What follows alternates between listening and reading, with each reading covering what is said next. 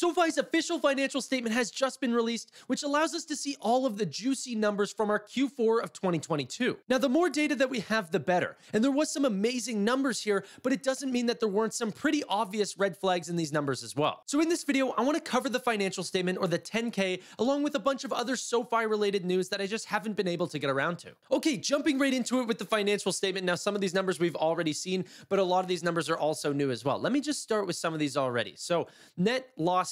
As you can see, and also this graph here that's actually showing the net difference between, the net revenue and the net losses, is that we're actually starting to get closer and closer to profitability, which would be at that 100% mark. Very, very excited to see that. Some of the two main, biggest expenses that are actually leading us into a net loss is our stock-based compensation and depreciation and amortization. Obviously, we're actually starting to get this, SBC under control. It's actually starting to drop quite significantly over the last couple of quarters.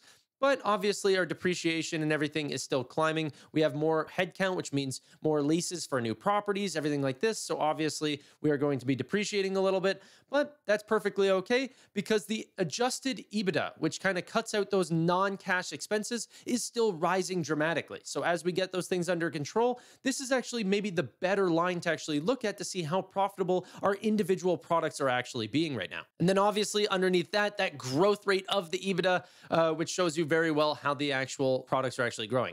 Customer acquisition costs. Now, this is very intriguing, but also a pretty big, large red flag.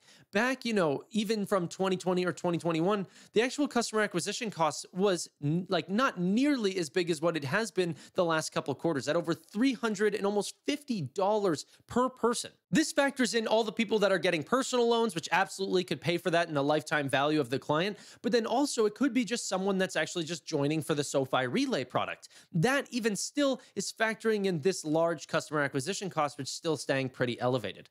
But let me jump into the individual products, which be, SoFi student loans, home loans, and personal loans. Starting with these two kind of, dying products of ours, just student loans having such a problem with the pause right now. However, that's going through the arguments right now in, the Supreme Court. And also our home loans that we've just completely lost our partnership through. Look at the origination volumes from, 2 years ago, like 2020 or 2021, 670 million, 650 million, all the way to today. In the past 3 quarters, 330, 216, 105. If the trend continues, we'll be at 0 by next quarter. So home loans are practically an absolute dead product. And even our student loans, as you can tell, just the originations are just not doing nearly what they used to even a year ago, right? 1.4 billion down to, 400 million. But a really good sign though, in the past couple of quarters, we were actually, refinancing for 4%, then 4.2%. Now this is actually starting to rise again, 4.74%, okay? Which means that our actual,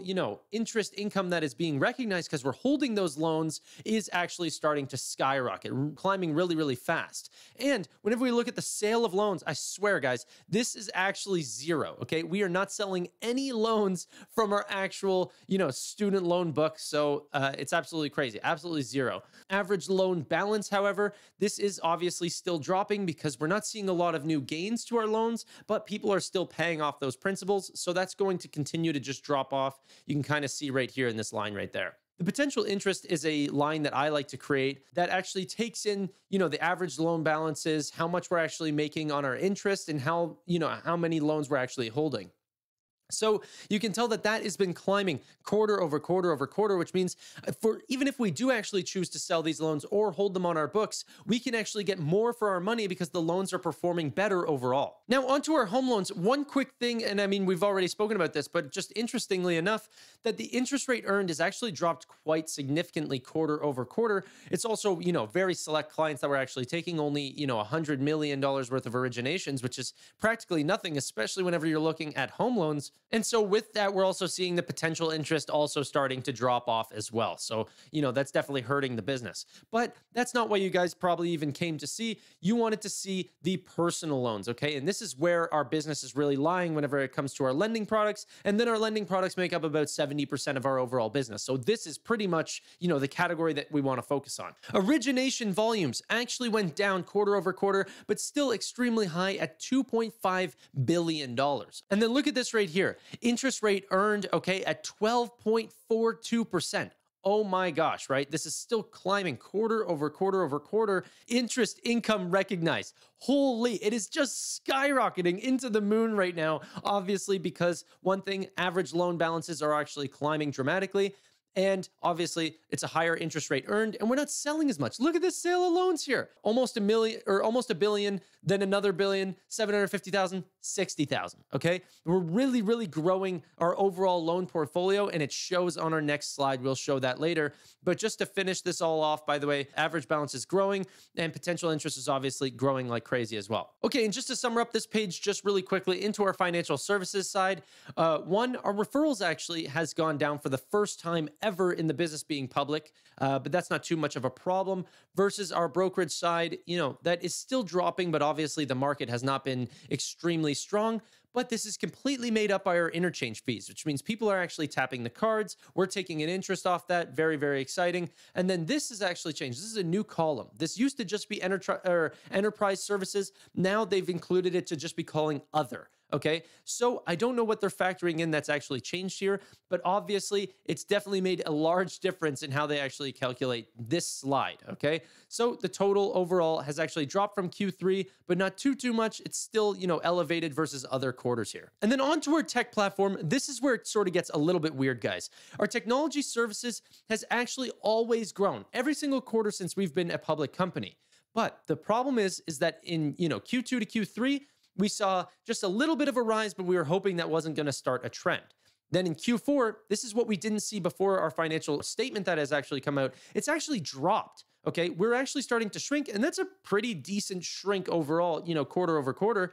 And, we didn't notice this because of this software licensing, which seems to be a once a year, maybe on the Q4. We don't have the Q4 numbers from 2021. So is Technisys filling the gaps for Galileo's maybe, potential loss in whether it's clients or whatever it is? They did say that they lost one large client this quarter. So potentially that could be a big hurt to our revenue this quarter or going forward. I'm not sure. Only time will tell.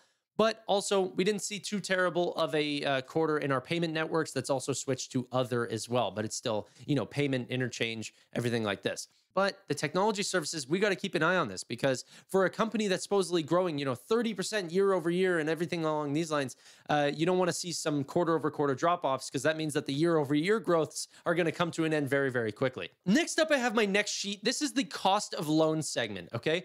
In this cost of loan segment, we have all sorts of things that we're covering. Once again, it's in the same format as last time. So just starting here at the top, we have all the potential interests for all of the different products that we've been showing off. I've shown you guys this, okay? At the top, we have the total potential interest all added up. So you can see how the loan portfolio in general is doing. So even though student loans, home loans are all, not performing very well, the personal loan segment is filling in those gaps so much that we're still able to rise quarter over quarter over quarter. Warehouse facilities actually saw a decent increase, okay? Meaning that we're actually starting to borrow more to fund those loans, and the actual cost to, to get those borrowings on, the warehouse facilities is increasing as well.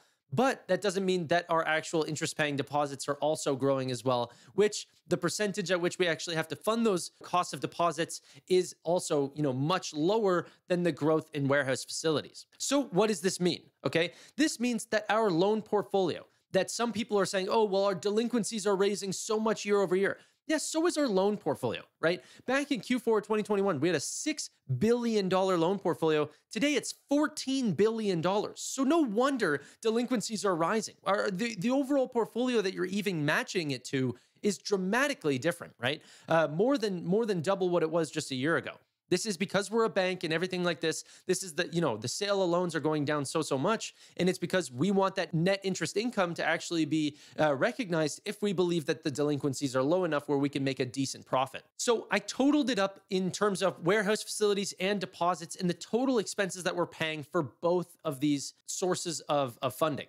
So both the warehouse facilities and interest deposits, that leads us to a massive increase quarter over quarter to how much it was costing us to fund our loans before. But interestingly enough, whenever we actually look at our total loan balance and their loan loss provisions that they're actually guiding for, it actually went down quarter over quarter. This has not been the first time that they've actually, went down quarter over quarter to later than the next quarter, they bump it up dramatically. But still, it is a great sign knowing that they are seeing some good signs. And I'll break that down even further going forward. But our CET1 ratios have actually dropped a little bit once again, down to 14.6%. This places us actually a little bit lower than Lending Club now, however, much higher than the legacy banks. As long as it doesn't go below 7%, we're still considered a very well capitalized bank in the eyes of, the SEC, the Federal Reserve, the OCC, and everything along these lines. Okay, but now breaking it down into these three products again, there are just a couple things that I wanted to show off. One is our weighted average for all three of these different products, okay? You can see how much we rely on these products overall. So our personal loans actually make up for 66% of the business, home loans make up around 7%, and student loans actually make up nearly 27% of our overall, lending portfolios. So it's very important to understand that, and that's why it's important to also understand the interest rates that we actually earn on it. Considering that, 66% of our portfolio practically is the personal loans, having 12.42% of the overall interest rate earned is a massive, massive increase to our business. And look at this, guys. I know I wanted to keep this a little bit of a secret, but oh my gosh. On the actual assumed annual default rates that they assume for the loans that they've actually signed, you can see 2020, 4.2%, 4.4, 4.6, 5%. It was rapidly increasing quarter over quarter over quarter. Well, in Q4 2020, that has actually gone back down to 4.4%.